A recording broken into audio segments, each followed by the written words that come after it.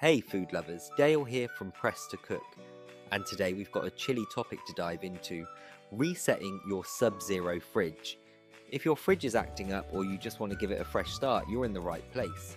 Before we get into the nitty gritty, make sure to hit that like button and subscribe to the channel for more cool kitchen tips and tricks. Alright, let's get started. First, let's talk about why you might need to reset your Sub-Zero fridge. Maybe it's not cooling properly, or perhaps the ice maker has decided to take an unscheduled vacation. Whatever the reason, a reset can often be the magic fix you need.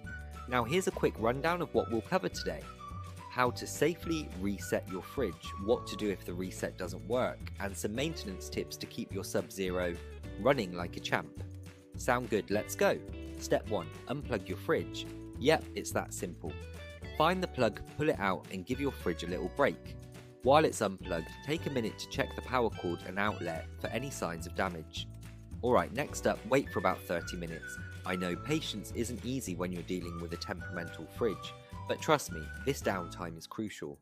During this time, the fridge's internal systems will reset, and any lingering issues might just resolve themselves. Once your 30 minutes are up, go ahead and plug the fridge back in. Now don't just slam the door and walk away. Take a moment to listen for the familiar hum of the compressor kicking back on. That sound means your fridge is coming back to life. Now what if the reset didn't do the trick? No worries, we've got a plan B. First, check the control panel for any error codes. These codes can give you a clue about what's really going on inside your fridge. If you see an error code, grab your Sub-Zero manual or head to their website to look up what it means. Sometimes it's a simple fix, like adjusting the temperature settings or cleaning the condenser coils. Speaking of cleaning, let's talk maintenance. Regular upkeep can prevent a lot of common fridge issues. Make sure to clean the condenser coils every 6 months.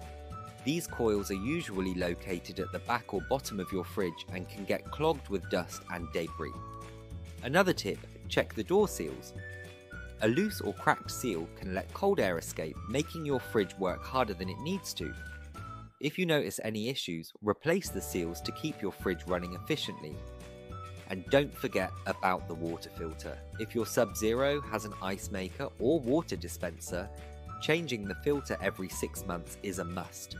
A clogged filter can affect water flow and ice production, so keep it fresh. Alright, let's do a quick recap. Unplug your fridge, wait 30 minutes, plug it back in and listen for that sweet hum. If that doesn't work, check for error codes and consult your manual.